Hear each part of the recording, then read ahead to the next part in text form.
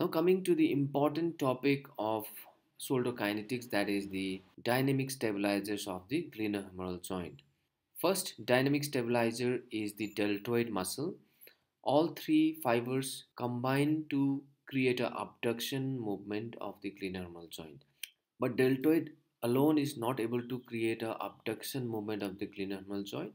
Why is that so? Because deltoid attachment, that is from the acromion process, spine of the scapula, lateral clavicle, gets inserted to the deltoid tuberosity. Because of this attachment, when the muscle contracts, it is going to create a upward force, that is translatory force, which is called as Fx, whereas there is a small rotatory force created by the deltoid, which is Fy. So deltoid, when it contracts, it is going to create more of a translatory force or parallel force, which is directed upward. As you can see here, Fx, it is translating the humerus upward. So there cannot be a pure abduction without help of other muscles, which are rotator cuff muscles. Now this two force creates a resultant force, which is tagged as Fd here. The resultant force is more towards the translation or translatory force, which is pulling the humerus upward, because the Fx force is more than Fy force created by deltoid. So one more point here, this Fx force is translating the humeral head upward, and it is not compressing the humeral head to the glenoid fossa. Therefore, the Fx is not responsible for the stability of the glenohumeral joint, whereas Fy, which rotates the humerus away, can create some compression force to the glenohumeral joint. So the important point we need to remember is deltoid, when it contracts, it creates two force, that is one translatory force upward, which is also called as a shearing force Fx, and a rotatory force perpendicular to the glenohumeral joint, which is also called as rotatory torque Fy. Now, as we have already understood that deltoid alone is not able to create the abduction movement because of more translatory force rather than the rotatory force. So the glenohumeral joint needs the function of supraspinatus.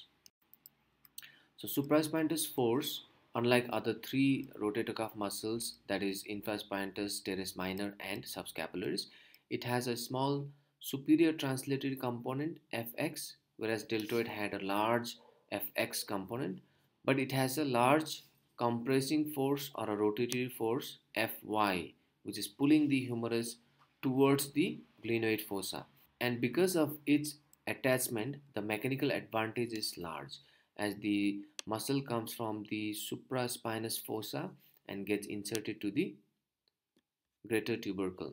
Therefore, when the muscle contracts, it is going to pull the humeral head towards the glenoid fossa as well as create rotatory movement of the humeral head.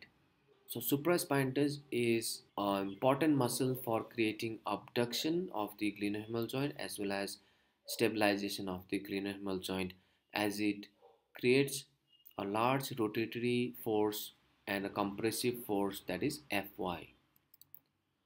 The supraspinatus muscle is independently able to abduct the glenohumeral joint to full range along with stability of the glenohumeral joint. Now we have understood that the supraspinatus and deltoid muscle is responsible for creating the abduction of the glenohumeral joint, which is rolling of the head of the humerus upward.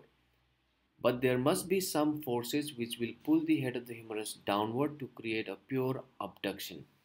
That is to create the inferior slide of the humeral head during abduction. As we have already learned in arthrokinematics that during abduction the head of the humerus has to translate or slide inferiorly. So what are the muscles that are responsible for creating the inferior slide of the humeral head while the supraspinatus and deltoid create the abduction? These muscles are infraspinatus, subscapularis, and teres minor muscle. These muscles also create a rotatory and compressive force. The Fy, or the rotatory component force, that it creates is the Fx force, which is downward translatory force, that is pulling the humeral head downward on the glenoid fossa. The resultant force of Fx and Fy is the FITS force, which is resultant combined force of infraspinatus, subscapularis, and teres minor muscle. The experiment was done by Sarkey and Marder in the cadaver, where they found out that if the infraspinatus, subscapularis, and teres minor muscle were inactive or not functioning, then there will be only superior shift of the humerus because of the action of the deltoid.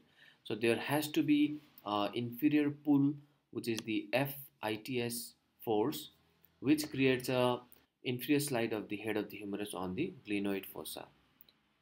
So you can see the line of force of all the individual rotator cuff muscles. You can see supraspinatus is pulling upward and medially, or superiorly and medially, whereas infraspinatus teres minor is pulling medially and posteriorly, and subscapularis is pulling medially and anteriorly. So rotator cuff muscles are the important dynamic stabilizers of the glenohumeral joint, along with deltoid and long head of biceps. So biceps also is responsible for stability of this joint, as the tendon blends, as the long head of biceps tendon blends with the capsule.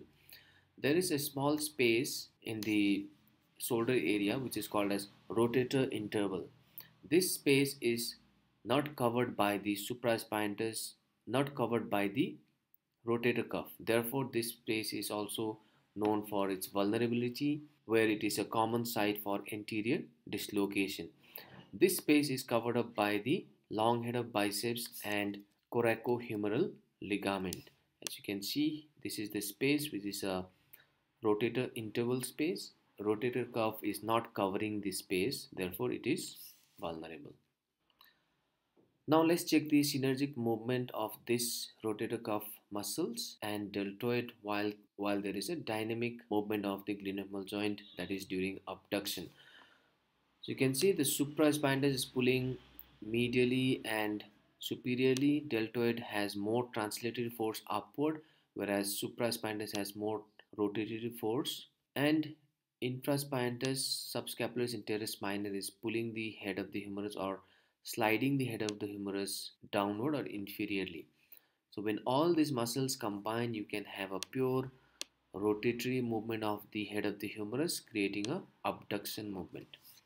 So this was an important topic and mostly asked during exams, that is static stabilization of the glenohumeral joint and dynamic stabilization. So these are the references which you can go through to understand in depth of all the topics which we have discussed through these video lectures. Thank you.